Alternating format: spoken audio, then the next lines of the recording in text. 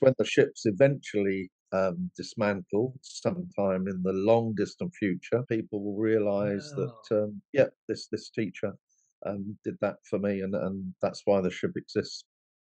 What was your journey, I suppose, to becoming a naval architect? In the school, I was in southeast London, not far from Greenwich. That's where we lived, and I went to a local, which we call comprehensive school. And the careers service there, when I said, when I was sort of 15, 16, deciding what higher education to do, I wanted to be a naval architect. They said, "Oh, don't do that. Engineering is dead. You'll never get a job." And they said, "You're really good at chemistry. You like chemistry." So I was pushed basically Mm, by the careers service to go and do a chemistry degree. And I went to Imperial College in London, started the chemistry course, and then I was very lucky that I kept in touch with some of my old teachers. right. And the physics master, Justin Johnson, went out for a few beers with him, and he said, Mm, the careers department were really wrong to advise me not to do the naval architecture. right. He said, it's something you really want to do, you should have really done it.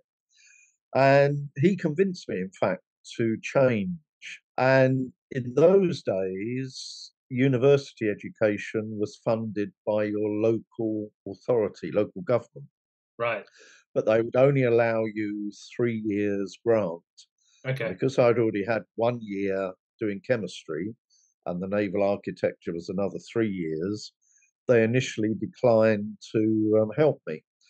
But Justin lobbied them very, very strongly, and eventually they relented and they decided to give me the 3 years. Goodness, thank So goodness. I went to, yeah, University of Southampton, did my degree, and then became a naval architect.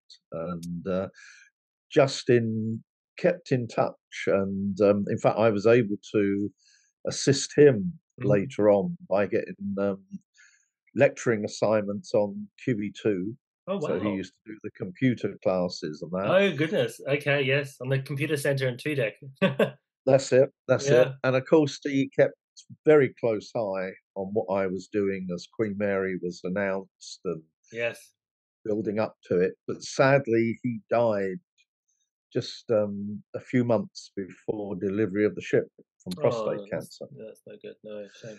So hidden on board is a letter, like a eulogy, describing that the only reason Queen Mary 2 exists is Wow. because this physics teacher helped me get my degree, and basically saying, QM2 in its form wouldn't be like it is because I wouldn't have been involved if Justin hadn't have done it. Yeah. And of course, when the ships eventually dismantled sometime in the long distant future, certainly long after I've gone, my hope is the letter will be found and the eulogy, and that people will realise Wow. that, yeah, this teacher did that for me, and that's why the ship exists, basically. What a fascinating thing that about Queen Mary 2 that I never knew, and I'm sure many Did people you? are. Okay. No, my goodness, and I was thinking to myself, I have scoured that ship, like, if it's somewhere in passenger view, I've No, seriously no, teamed no. out. It's hidden behind the lining, and when I tell Unbelievable. this story on board the ship, people go and ask the captain and that, and he comes to me and he says, "Where is this? You're not gonna tell Letter?" them, no. I haven't Good. told a soul Good where on it you. is. That's amazing, that's so cool.